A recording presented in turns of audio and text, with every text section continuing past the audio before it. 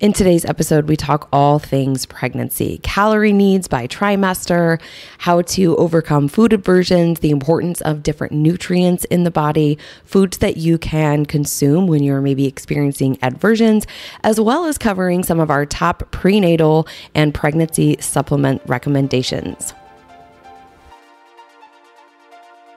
You hear all the bull about diet and exercise. Carbs are evil. Do more cardio. Never eat bread or cookies again. Just do a juice cleanse. We get it. We fell for all of the BS too. It's time to go right to the source with the truth about how to live a healthy, sustainable lifestyle. I am Liz. And I'm Becca.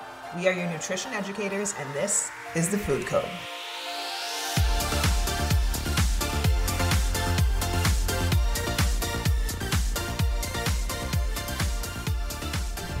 Hello, happy Wednesday, happy February.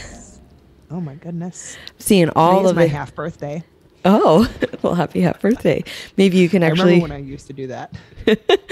maybe you can actually use your gift card for your massage. You just reminded me, I need to call today to set up. I'm going to get my nails done because I don't know when else I'm going to go or be able to go before we leave next week. And we have a wedding next weekend. So like a dip will totally last me 2 weeks. So I'm going to go tomorrow and get it done. So, but yes, I actually looked up massages on Saturday.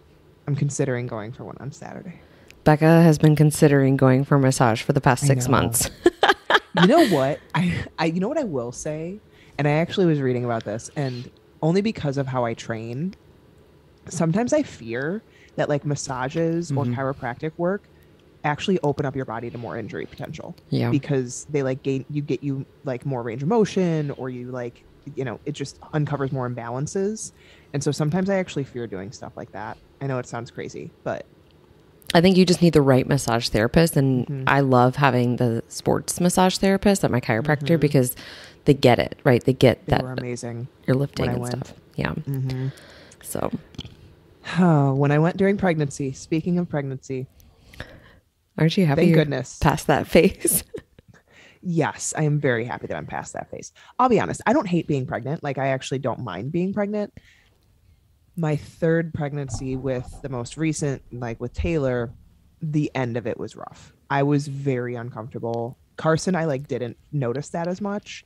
This one, I had SPD pain, which is like kind of like your pelvic bones get a little shifted, which is what I was going to the chiropractor for. But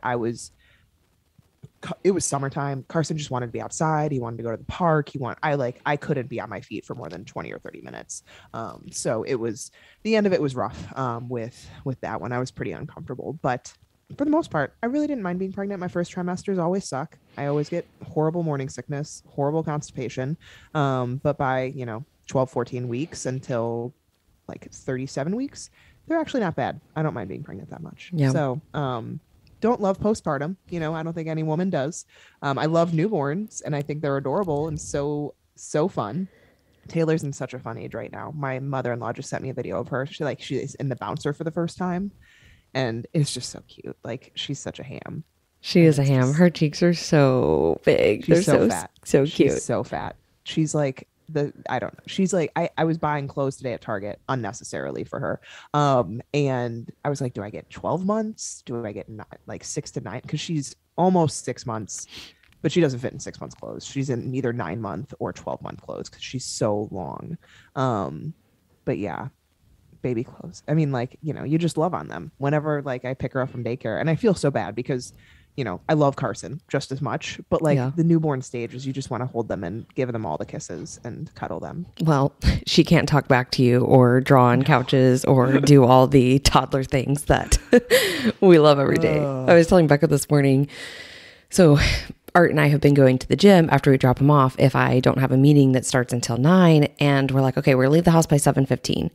It's 7:37 again, because he's in this stage of procrastinating, running away when I'm trying to get his socks on, telling me that, he needs milk or he needs more food. He needs this car. He's running downstairs to the basement. And I'm like, dude, we got to go. Like, get in the car. Let's go. That's Carson at bedtime. It sucks. My child's like a teenager. He doesn't want to go to sleep. Yeah. He literally, like, we put him down at 8:30, which is late, but he will sometimes lay in bed literally staring at the ceiling until 10 p.m. Oh my gosh. And I'm like, I can't let him stay up that late. Like, at No. least try to get him into bed by 8:30. But then in the morning, he doesn't want to get out of bed. Yeah. Nick and I went to go get him yesterday because it was the first day back at daycare. Get out of my room. Turn off the light. I'm like, you're 3 years old. Like, get out of bed. It's 7 Oh my a.m. goodness. I can't wait for the middle age high school. Actually, I can. Yeah, it was like last night, Marcus was, I don't know if they fed him sugar for his afternoon snack or what happened, but it's like 7:30. We get out of the bathtub. He's been going down between 7:30 and 8. And he is running around the house, just screaming, like jumping off the, like bouncing off the walls, like jumping off the couch, wants to watch the animal. He's doing all the animal noises. It's so fun. And you want to stay and hang out with him, but you're also like, I need to go to bed because it's time for me to have my hour of sanity. So anyways, today we wanted to do this podcast. We have a couple clients that are pregnant. We have a couple that are postpartum. And we know that a lot of our listeners are family planning or, considering starting a family soon. And so we wanted to talk through pregnancy needs, calorie needs, nutrient needs, really, really important things around fatty acids and protein, even though we may not want it all the time and we might deal with some aversions, which we will dive into and talk through that. We want to help you understand why they are so important, not for just the mom, but also for baby and the development of your baby. And then we are going to share just some other things regarding like prenatals and things that we have taken, things that we recommend. And then we will just, go through a bunch of other foods with vitamins and minerals and the benefits of those things. So hopefully this helps you. It's probably going to be a little bit of a longer episode today, but we are here for it. Take some notes or re-listen if you need to. Share it with somebody if you know someone who is trying to get pregnant or has just recently gotten pregnant. Share this with them because we know, especially as a first-time mom, it's like you're so excited and then you get that test that shows, okay, I'm pregnant, and it's like it just hits you and it's so real. And now everything becomes about how do I support a healthy pregnancy? So yeah. And I think the hard thing with pregnancy is you get kind of into that pregnancy mode of I'm pregnant, YOLO. Like, I'm going to get the donut that I don't normally get. I'm going to get the Taco Bell because I'm craving it at 9 p.m. at night. Like, and we kind of just get into this mindset of might as well, because I'm going to get fat anyways, because I'm pregnant. And I think that we sometimes forget or maybe fail to recognize how important the pregnancy is for baby and how important what we take in is for baby's development, and not just like for them to have a healthy birth and, be at a healthy place when they get born, but setting them up for life. Like what you guys do during your pregnancy sets up your baby for life in terms of their gut makeup, in terms of, how their body's going to tolerate things, their immune system, like brain development. That is why you need to take prenatals when you're pregnant. That is why, the doctors push that so much, because there's a purpose to them. And so we want to kind of talk about those purposes today, and hopefully give some insight into, although yes, pregnancy can be a time where you give yourself some more grace. And like, believe me, during my first trimester, I could not look at a vegetable. There was no chance. Like, I was so sick. I would like get Chipotle as the only way to get vegetables in. Like, it just wasn't happening. But once you can, hopefully at some point in your pregnancy, tolerate those foods again, understanding the importance of them. So we want to start with just like caloric needs by trimester. And I loosely tracked during pregnancy, because I think it is very helpful to understand, like, one, making sure that you're not under eating.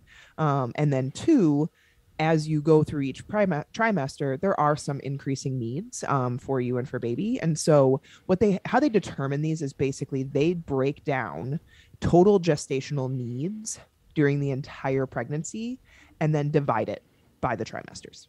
So basically the first trimester, they say about 100 to 200 extra calories. You don't really need a whole lot more compared to baseline in your first trimester. Second trimester, an extra 300. And by the end, you're eating in total an extra like 400 to 500 calories compared to baseline. So a lot of people, struggle with this. I struggled with really bad indigestion during my third pregnancy, thing that I didn't struggle with the first two pregnancies. I was just like, by the end of the day, I didn't even want to eat because I was so full feeling like it felt like food was sitting in my throat. But as much as I could, I would try and get in enough intake. And also, I think the biggest thing is like understanding how this sets you up for postpartum. If you are under eating during a pregnancy, or if you are, not eating adequately, think about postpartum when you get there, where your body's at, and understanding what the needs are for postpartum. Because for me, what I was thinking of is during even my pregnancy, I was like, I want to set myself up for at the point when I am ready and comfortable to go into potentially like a fat loss phase. I haven't been under eating up until then, because I think a lot of times when we don't pay attention to that, we naturally just don't eat enough for our bodies. So that's what I was thinking about during pregnancy too, is like, I want, when I do try to diet and I'm done breastfeeding and I'm done doing those things, I want it to work. And so I'm going to eat enough, especially because that's good for me. That's good for baby. It's good for recovery. And then it makes my life a lot easier on the back end. Yep. Really, really important. And I think we only think about the pregnancy when we're in the pregnancy. But the other big thing too is thinking about your stress, the stress that's being placed on your body. I mean, ladies, you are creating a human. It's the most beautiful thing, I think, of human life, is like you are creating another human, and your stress on your body, like maybe you don't feel super stressed, like there is still a huge stress to your body. And so making sure that you are providing it the nutrients that you need to handle and adapt to the stress in the best way possible is really, really important. So let's talk a little bit about prenatals. I know that many of you, if you've listened to our podcast in the past, we have a couple of other episodes on pregnancy, how to prepare for pregnancy. So you can always go back and listen to those things. But I'm going to just share a little bit about, as Art and I are family planning, I've already started taking prenatals again. And so the brands that I like and the things that I'm using right now, my prenatal is Pure Encapsulations. And then I'm also doing Nordic Naturals, a prenatal DHA. And so one quick note regarding any type of prenatal out there, you want to make sure that it's a high quality supplement. We're not just buying it, from the Walgreens or, a low quality supplement. You always want to make sure anything that you're putting in your body is high quality. And then when it comes to, the prenatal specifically, you want to make sure that you're choosing one that has folate, not folic acid, as folic acid is the synthetic version of folate. So that's not naturally occurring. And you can find folate, in a lot of fortified foods as well, rice, pasta, bread, breakfast cereals, things like that. But your body just doesn't utilize the synthetic version of it the same way. So want to make sure that you're reading the label on that for your prenatal and then checking that it does have folate. And then the reason why I am taking DHA in addition is because DHA provides so many different benefits to a healthy full-term pregnancy, and it promotes, brain development, eye development in your baby. For me, looking back at my pregnancy with Marcus, if you haven't heard my story, we ended up being induced at 37 weeks because I had IUGR, intrauterine growth restriction, and so he was very small. I was giving him all the nutrients. We were doing all the right things. I didn't struggle with preeclampsia or anything like that, but I probably could have done a bit better job had I known, some of the risk factors, because in my first pregnancy, I did not take DHA. And DHA will support full-term pregnancy. It is utilized rapidly by the baby's brain and retina during pregnancy. So omega-3 fatty acids, including the EPA and DHA, are building blocks of the baby's brains and retina. So very, very important. And the accumulation actually occurs until age 2. So DHA intake is essential while you are breastfeeding, and even if you're formula feeding too, making sure that the formula that you have contains DHA. And so for me, I eat a lot of high quality healthy fats. I did have some salmon and some other fatty fish in my pregnancy, but one mistake, I look back on and, wish that I would have done differently is take a DHA in addition to the prenatal. So I'm doing that this time. And Becca, you can share, a little bit about your prenatal supplements that you did. I know you also took the Nordic Naturals DHA. Yep, I did the Nordic Naturals DHA EPA, and then I did Garden of Life, my kind organic prenatal. I can't remember where it was referred to me by. I think one of my friends is a NICU nurse that has started a breastfeeding consultant company since then, and so I believe that I saw it on her stuff. And I looked into it, and it seems like a high quality one, because you definitely want to look through the ingredients and the amounts and making sure that it has all the things that you need. But yeah, that's the one that I took during pregnancy. But yeah, The EPA DHA is a big thing because also you're not supposed to eat a whole lot of like seafood during pregnancy because of different mercury levels. Some seafoods are more safe than others. Tuna in particular is extremely high in mercury, but I didn't do a whole lot of seafood during pregnancy. I don't do a whole lot of seafood in general just because I don't enjoy cooking it. But when you're not getting those and like the healthy fats from those things like salmon, sardines, such, you just aren't getting it. And so because it is so important during pregnancy, that is why I do that. I also took choline. So you can get choline from eggs. Eggs is like the highest naturally occurring source of choline, but I took a separate choline because there's a lot of newer research that shows the importance of choline for baby's brain development. So I also did, it was Nested brand, I think it is, Nested. I took the separate choline as well. So I basically took 3 separate pregnancy support supplements during my pregnancy. And then food wise, I made sure that once I was able to start eating, all the things again, I tried to get in again as much as I could. And even during the times that I was kind of like more morning sickness, I was like, what can I do that's like at least okay? What can I add in? Even though my base of my meals isn't like, I'm having big old salads and stir fries and all the vegetables and stuff like that.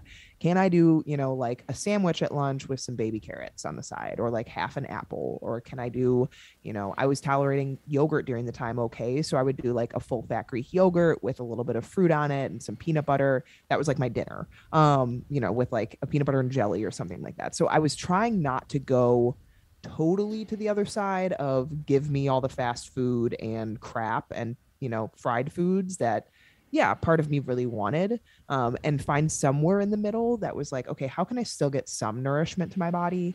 I was doing a lot of like the lightly breaded Purdue chicken tenders that we feed Carson.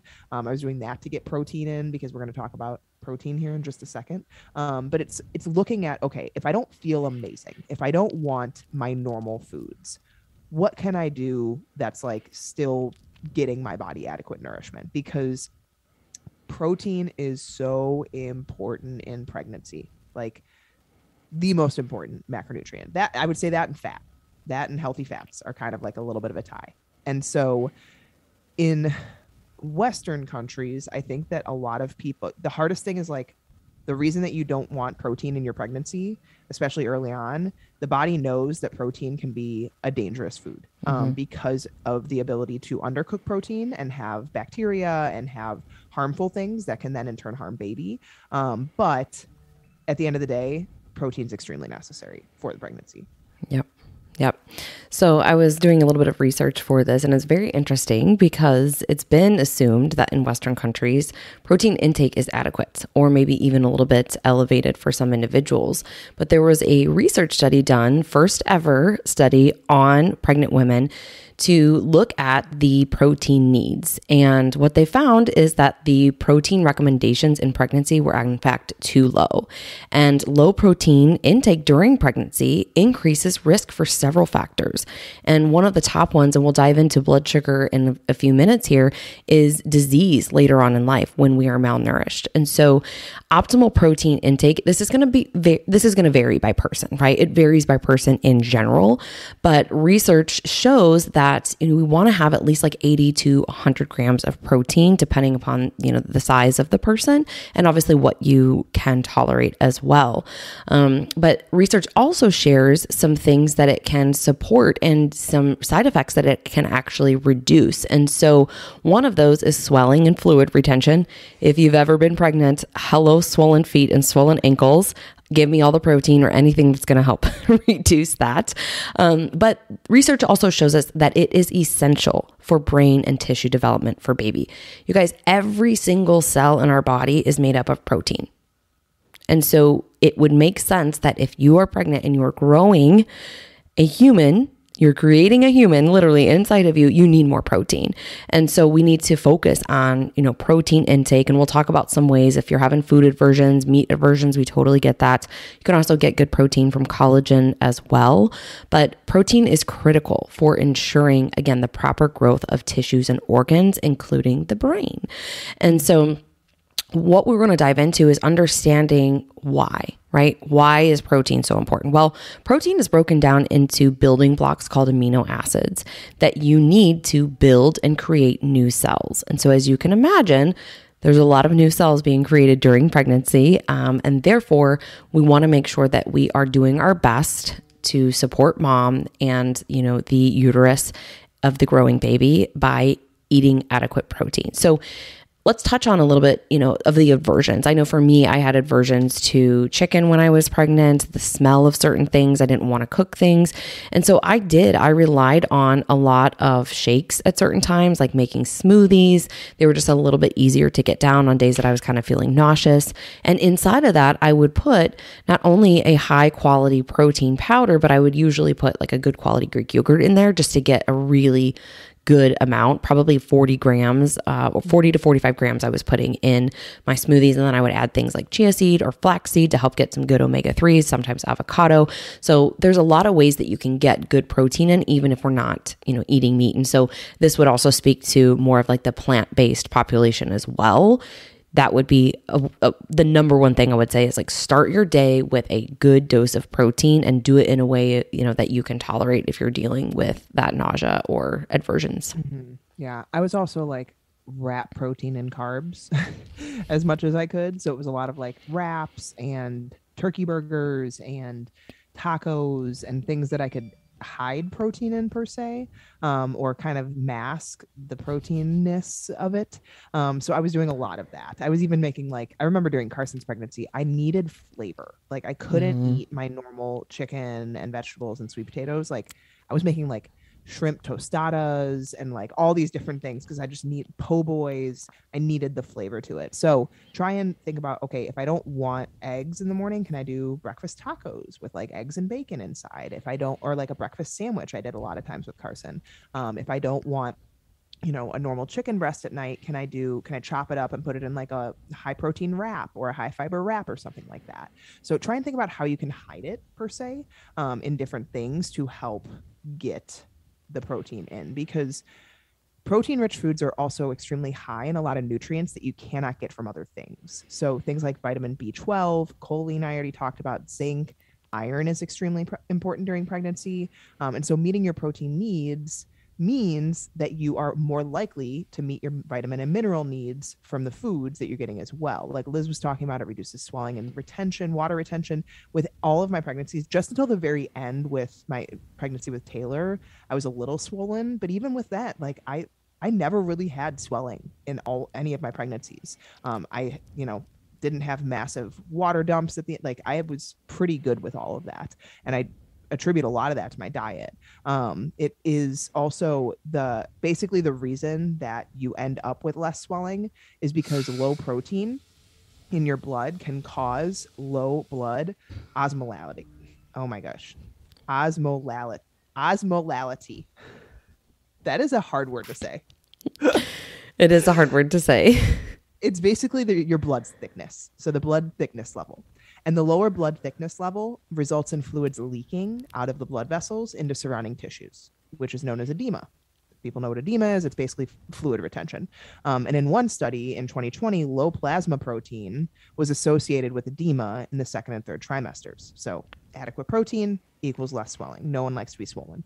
And then it also promotes healthy weight gain. And this is a big thing. It's you guys, during pregnancy, because of the high progesterone levels to support the pregnancy, you have more insulin resistance, meaning you do not tolerate carbs as well during pregnancy. And so having the higher protein intake, protein's very satiating, it allows you to manage cravings, to manage overeating, and it supports a healthier glycemic response because protein's extremely helpful with balancing blood sugar levels versus if you have a bowl of cereal, pure sugar. Your body's getting that pure sugar. But if you pair that bowl of cereal with some eggs, big difference in how your body responds to it. So protein is extremely important when it comes to all of these benefits. And that is why we push it so much and try to encourage it. During my pregnancy, there were a lot of times where I wasn't really wanting it, but I made sure I was at least getting 140 to 150 grams a day. And I would utilize sometimes a protein bar. I would utilize protein smoothie in the morning. Lunch was the chicken tenders, because it's chicken tenders in the air fryer with whatever I could pick on the side. And then dinner time, I was either having the Greek yogurt if I could tolerate it, or some type of dinner. By that point, I really didn't want to eat much food, but trying to fit things in where you can. Yeah. Yeah. And just want to touch on preeclampsia too. This is something that I experienced right at the end when I was being induced. And basically this relates to your blood pressure. My blood pressure skyrocketed, my blood platelets dropped. And so it resulted in an emergency C-section, but protein can decrease your risk for preeclampsia. And so throughout the pregnancy, as we've been talking about, right, your body is building more blood, more vessels, more tissue to support the mother and the baby. And so protein-rich foods with all of those good amino acids, that's supplying you the building block to meet those increased demands and decrease some of the risk factors for developing preeclampsia, like hypertension, high blood pressure, blood sugar regulation too. We're going to talk about that in a second. So this is where I would say if you are at risk and you're at risk for preeclampsia, you need to be working with, your doctor and potentially, somebody who can help you with your nutrition throughout pregnancy. Again, we understand there's aversions. We understand we're not craving the things that we normally crave in our day-to-day life, but we've got to get the protein in. And in particular, when it comes to healthy blood pressure and preeclampsia, one of the aminos in protein called glycine is especially helpful for blood pressure. And so glycine produces elastin, a structural protein that helps your blood vessels expand and contract. And so if you're not able to tolerate, a lot of meat, then you can look to do other things, which are really great sources of glycine in terms of like connective tissues. So you could do things like bone broth, a pot roast or a stew, collagen or a gelatin powder. I know there was a period in my pregnancy that I was doing like a lot of Jell-O and puddings and things like that with a little bit of gelatin powder in it, because I could just stomach it that better than I could actually sitting down and eating, a chicken breast. But the biggest thing, and this is one thing that I don't think gets talked about enough, is protein will help you stabilize your blood sugar levels. And this is really, really important because we talk about blood sugar a lot, right? In terms of, we want to maintain healthy blood sugar levels and stay stable throughout the day. So we have good energy throughout the day. We're not, taking that low, feeling like crap and craving all the carbs and the sugar. But if you are riding the blood sugar roller coaster and you're pregnant, this can actually lead to birth defects. And it can put you at a higher risk for diabetes in pregnancy. And so we have to remember that, as Becca said in the beginning, everything that we consume gets passed on to the baby. And so blood sugar is the food source essentially for the fetus, and it passes from the mother through the placenta to the baby. And if you are experiencing, diabetes, maybe you're coming in and you already have diabetes, or you are on the brink of type 2 diabetes, you really need to pay attention to this. Or maybe in your family, you have a history of gestational diabetes. You need to pay attention to this because it's not even just the diabetes, but it's also poorly controlled blood sugar that can put the baby at risk for becoming insulin resistant and setting them up to not have good blood sugar levels because everything that you're eating, the excess amount of sugar from the donuts and the ice cream and the cake and the cookies, all of that gets transported to the baby. Yeah, I've actually seen this in a couple of people that I know that had a large fear around pregnancy and were under eating during pregnancy that ended up with gestational diabetes as well, because it's not just high blood sugar. Mm-hmm. It is the swings of blood sugar. It is when you let blood sugar get way too low and then your body has to create it to help produce the right levels to keep you in that optimal range. So it's not just about eating a bunch of crap. It's eating inconsistently. It's eating the wrong types of foods. And so understand, it's not just, I'm not just eating a bunch of sugar. It's not necessarily the case. If you go into a pregnancy with already having some levels of insulin resistance, you become more likely, because like I just talked about, when you are pregnant, this is why when you're pregnant, it's such a high risk. You become more insulin resistant naturally. And that is because it is for baby's purpose. You become more insulin resistant so that your body does not burn through energy as quickly so that it can give energy to baby. It is all for a purpose. I mean, it sucks. Yeah. No one wants to be like, put on fat. Let's put on some more fat for me. Sure. Great. Let's do it. but it's all for a purpose. Our bodies are designed so perfectly to be able to do this. But when we don't watch it, it can go awire. And so basically, excess amounts of sugar get transported to baby, like Liz was just talking about. Since the baby does not have diabetes, the baby is then able to increase the production of insulin substantially in order to use the extra sugar. This abnormal cycle of events can basically result in complications, though. So there's something called fetal macrosomia, which is resulting from fetal hyperinsulinemia in response to maternal diabetes. And this might be a predictor for later glucose intolerance. So basically, if mom ends up with gestational diabetes, it can then basically predict long-term glucose intolerance for baby. And this is what we're talking about. Like, it's not just health of pregnancy, health of baby as soon as they're born. It's what is going on with that baby the rest of their life. Like, how are we setting our babies up for the best possible situation? And then maternal diabetes during pregnancy can lead to a transgenerational transmission of diabetes risk. So it increases. This is where type 2 diabetes can be somewhat genetic, because you can create this risk within the pregnancy. And in response to the excess amounts of sugar that the baby receives, large amounts of insulin are produced by the baby in order to convert the sugar into body fat. That is, the baby is basically being overfed while inside the uterus.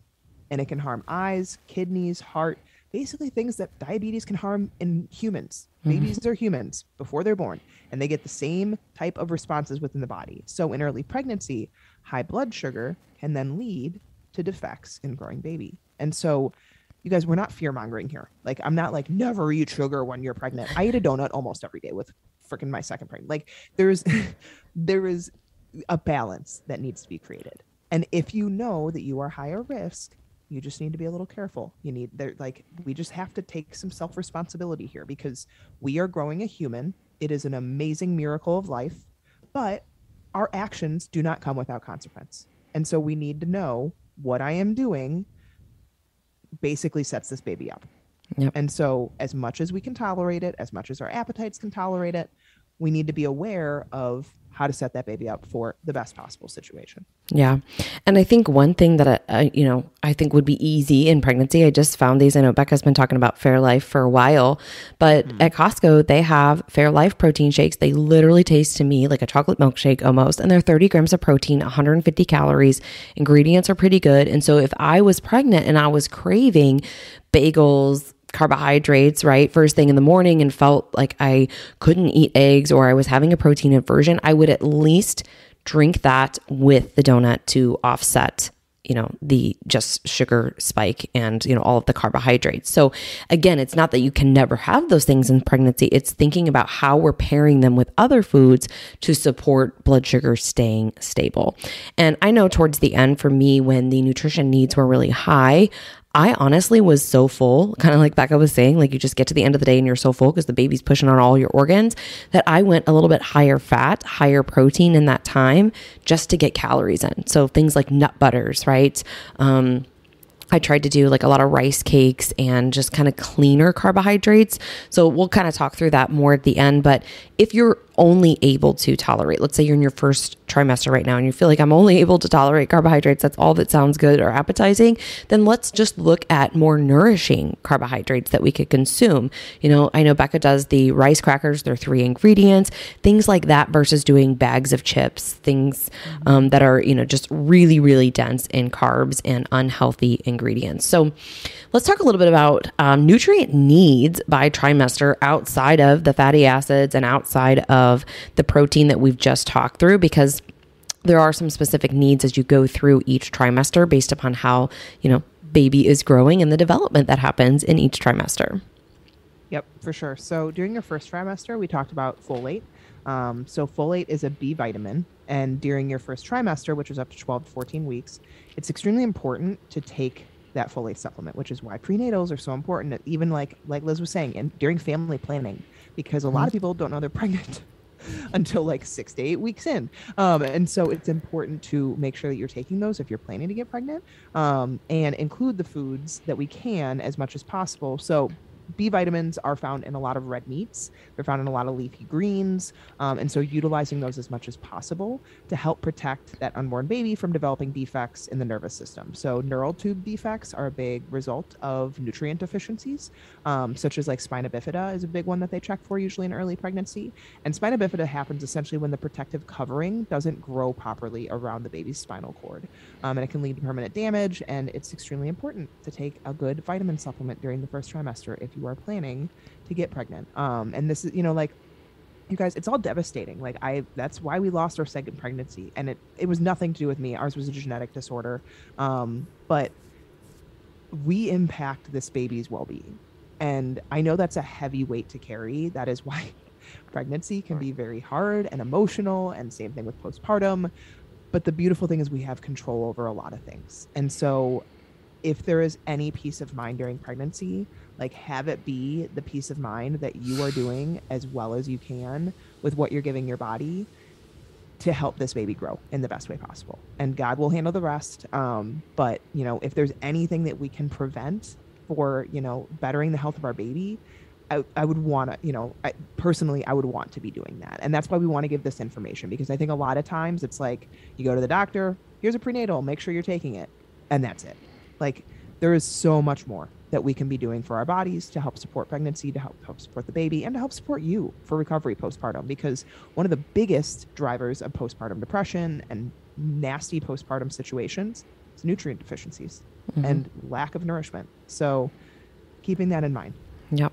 Another really big thing for fatty acids. I mean, your brain is 80% fat. And so if we're consuming food or fats that are inflammatory, right, that are not good for us, we're not going to feel our best. And so I always think of that too, just in general, right? Just in general life. But as you move into the second trimester, we talked about this briefly in the beginning, your calorie intake should increase a little bit more. So I think this is very person independent, but on average, the research tells us that you want to be eating about 300 calories more in the second trimester. And again, we want these to be well-balanced meals, nutrient-dense meals, as much as you can tolerate to support the baby, good blood sugar levels, and yourself. In the second trimester, this is where a lot of people start having problems digestively, right?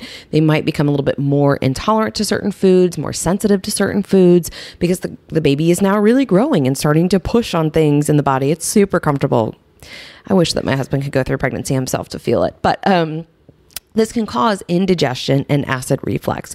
And so not only from a blood sugar standpoint, but just also for staying comfortable, right? Digestively, what we would recommend is try eating smaller meals, throughout the day, taking short walks. That can help a ton. That can also help with, other hip pain as well. That was one thing that helped me a lot, is just staying mobile, doing stretching, things like that. And then here we want to make sure that we're focusing on good sources of calcium.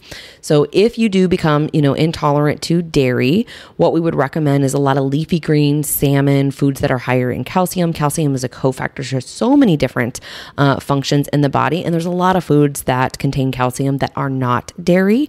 So give a simple Google search for that. You guys can find, a list out there, but there's a lot of different sources of calcium. So this is where I kind of think about, when you can incorporate some of those green leafy vegetables again, or you can throw, spinach into your smoothie or something like that. Go ahead and start incorporating more of those things into your day. Seeds are also nutritional powerhouses, and many of them are high in calcium. So here you could do like sesame seed, celery seed, chia seed, poppy seed. I remember making lemon poppy seed muffins when I was pregnant with protein in them. Those were so good, and it got all of my nutrients in, as well as some additional minerals too. So beans and lentils. I did a lot of almonds and nuts when I was pregnant, just because I felt like I could snack on those more easily than, leafy greens. But to each their own. You just want to make sure that you're focusing on a good dose of calcium. Yeah, absolutely. And then come the third trimester, obviously we'll start to feel full, much more quickly as baby starts to basically triple in size. And you may find that eating smaller amounts of food continually during the day, I basically turned into just like constant snacker during my third trimester, and trying to get in just like small snacks, small meals, break apart my meals as much as I could to help continue to get the balanced intake throughout the end of the day. Paying close attention, obviously, to your diet during pregnancy, you guys, will help you feel better. And it may even help settle morning sickness. I'll be honest, I a lot of times would feel my best first thing in the morning when I would go and work out and then my breakfast. And I don't know why. I don't know if it was the movement that tended to settle my stomach a little bit, but like that was when I was able to get in the best meal. And then the rest of the day was like just trying to hold on until, obviously at the end of my pregnancy, I felt a lot better with that. But a qualified nutritionist can help. You can work with a nutritionist to find a balanced diet for yourself, an exercise program. Liz and I both obviously, and our coaches have experience with that as well. I did a lot of my own research around pregnancy because unfortunately, and this is no fault to doctors or OBGYNs. OBGYNs, guys, are basically surgeons. They are there to make sure that you and baby are safe during birth. They are not exercise experts around pregnancy. Well, at least most of them are not. They are not diet experts around pregnancy. And so a lot of times they will give the most cautious recommendations, which is fair. Like they don't want to step over any lines, especially when it's not something that is technically their expertise area. And so they're going to tell you, do not lift heavy. They're going to tell you, make sure that, you're not eating X, Y, and Z. You don't eat too much so you don't gain too much, because they're most fearful of gestational diabetes. Like that is not their area of expertise. And so that is why sometimes you have to do your own research or find someone that is more knowledgeable in that area and listen to your body. Like, what feels right, what doesn't feel right. In terms of exercise, I went off of what fitness state was I going into the pregnancies with that. And then I would simply try to maintain a fitness level. I would do similar workouts that I was already doing, and I would simply scale back as I went along, especially as my belly got in the way of things. Like I didn't want to create any further diastasis recti where your abdominal muscles separate even more than they already do during pregnancy. So there's a lot of things that you can kind of prevent or impact in a positive way during pregnancy.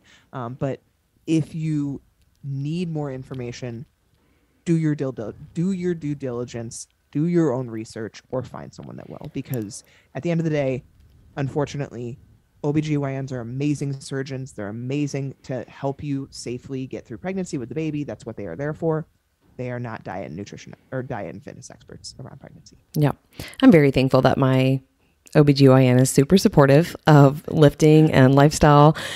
She was awesome throughout it. She's like, just do anything that you're comfortable with. And obviously don't be stupid, essentially. But I think years ago, they debunked the myth that your heart rate shouldn't get over like 120. And so she's like, just do what you feel comfortable with, be smart about it. And then one of the books that I was going to recommend, if you are trying to get pregnant or recently have found out that you are expecting, first, congratulations. But outside of this podcast, there's a great book that I read as we were getting ready to start trying from Marcus several years ago, and it's called Real Food for Pregnancy. I can link it out in the show notes. You guys can look it up on Amazon. Really great book. But we've talked a lot about fatty acids. We've talked a lot about, the needs for protein and the importance of that for tissue, brain, and all of the organs. But let's cover a few other things here that are really impactful. So we mentioned leafy greens. What do we mean by that? Well, this is where we're looking at, spinach, broccoli, dark green lettuces. Let's think, kale, collard greens, bok choy, green beans, asparagus, anything that you like that you could, I would say, microdose in during pregnancy. I know, as I mentioned before, I would do spinach in my smoothies. I would throw spinach finely chopped up into eggs with some cheese at some points in time. I would do I love asparagus, like a little bit of Parmesan on top of it. So I would cook it in ways that I felt that I could stomach it and not just eat, let's say, like steamed broccoli, right? Like I remember doing a broccoli cheddar soup when I was pregnant. That was delicious. And so even if you can microdose these things in, you're still going to be getting the benefits and the, nutrients from the little bit that you can put in. When you're snacky and you want refined carbs, where I would say this is what we tell our clients, let's think of what the better option is. Instead of going for a bag of chips that is fried in corn oil or vegetable oil, safflower oil, like inflammatory oils, could we aim for some cleaner versions like Siete Foods? I love their products. They're all made with coconut or olive oil, avocado oil, really great options for tortillas. They have hard shell tortillas. They have chips. They have all kinds of things. Rice cakes. I did a lot of rice cakes. You guys know I love my the mini rice cakes. Rice crackers too. Becca uses those, the 3 ingredients. And then just think too, in terms of cereals, like better quality cereals. Like we like Kashi. I know Becca has a couple that she uses, but ones that are not just filled with sugar and high fructose corn syrup.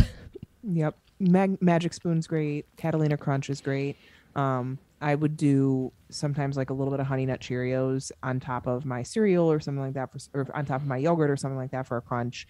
But yeah, cereal was definitely there on occasion. I just stuck to the serving size. That's the biggest thing that I try not to eat 5 bowls of cereal.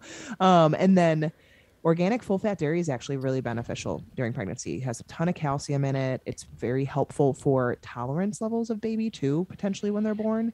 And so utilize grass-fed, whole milk, eggs, yogurt, cheeses, hard cheeses. So I would utilize a lot of yogurt when because I tolerated it during pregnancy. And it was a great source of protein that I was able to get in. So obviously the more whole fat you can find, the less processed it is, the less added sugars there usually are. So always try to pick a grass-fed whole milk option.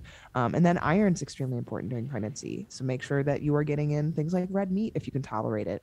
Fish, poultry, dried fruits are great. And then like we talked about, folate coming from spinach, asparagus, greens, Brussels sprouts, root vegetables, whole grains, certain beans, kidney beans, white beans, salmon, even orange juice, guys. Like, it's not horrible to include these things if they are helping you get the nutrients in and it's what you can stomach.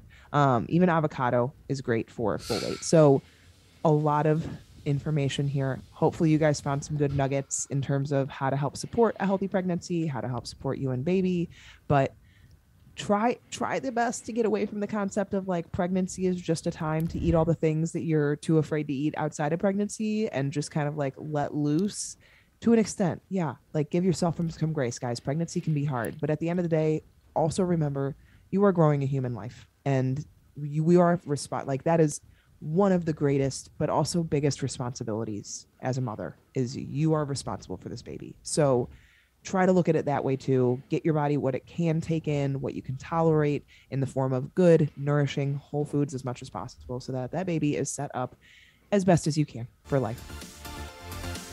Thank you for listening to The Food Code. If this episode resonated with you, please share, rate, and review, as this helps us reach others around the world. With that, thank you for listening. We'll be back soon. Love you guys.